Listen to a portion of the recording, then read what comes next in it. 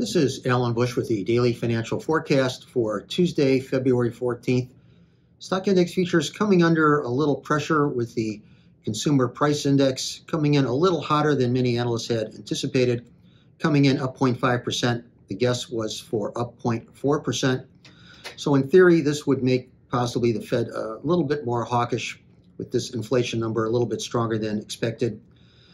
I'm inclined to believe, though, that we will see some recovery between now and the close in stock index futures, and I would not be surprised to see a move to even higher on the day. Longer term, it still looks like the technicals are supportive to stock index futures. Moving over to the currencies, the dollar index really not performing very well at all.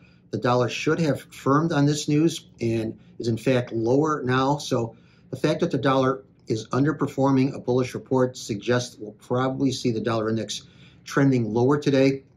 Also still thinking that breakouts will fail in both directions for the dollar index, as interest rate differential expectations are basically neutral at this point. And in the interest rate futures markets, some pressure developing with the consumer price index coming in a shade stronger than anticipated, but I would not be surprised to see some recovery, even though the Fed is still hawkish in their comments, and it still looks like the Fed will be raising rates at the March meeting, possibly again at the May meeting.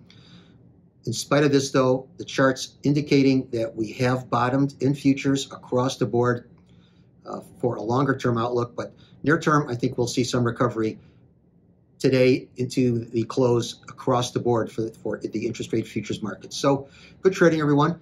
Once again, remember, these are my opinions alone and are not the opinions of ADMIS or ADM.